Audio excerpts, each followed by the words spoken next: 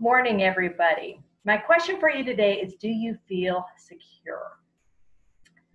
Our verse is Matthew 10:29.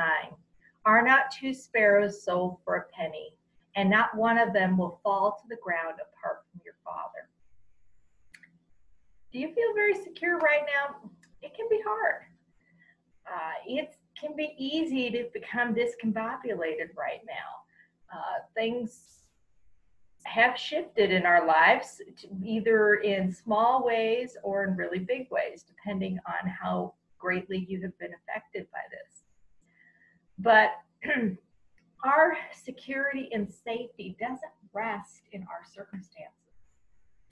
As we have seen, those can change in a heartbeat. It ultimately comes down to whether we trust God to be in control of the situation. As John Piper put it, the confidence that a sovereign God governs for your good all the pain and all the pleasure that you will ever experience is an incomparable refuge and security and hope and power in your life. It's not about trusting that everything will be our definition of good. As our verse is saying, we matter to God. Nothing can happen to you that He doesn't know about and isn't working it for your ultimate good.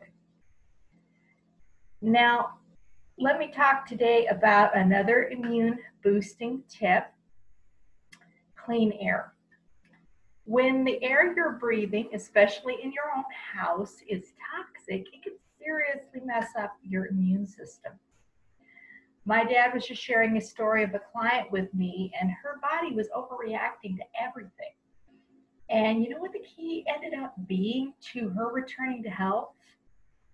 Removing mold from her home.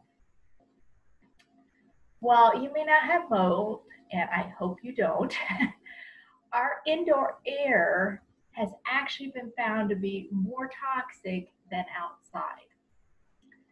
Of course, right now we're starting to have more pollen, so you may not want to just open your windows. I know I don't right now. I personally use an ozone air purifier to clean my indoor air. Think of it like a thunderstorm.